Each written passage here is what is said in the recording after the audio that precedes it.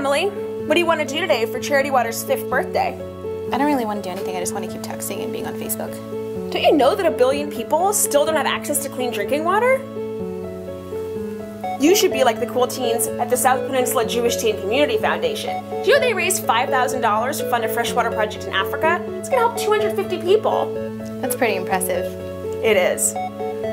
Hey guys, Erica and Emily here. Just wanted to give a huge shout out to your whole community and Gilad for working with us to fund freshwater projects. We're really inspired that teenagers like you wanted to do more with their life than just text and be on Facebook, but really make a difference. So thank you so much for being part of our story. Can't wait to share the story of all the people you've helped serve. Thank you.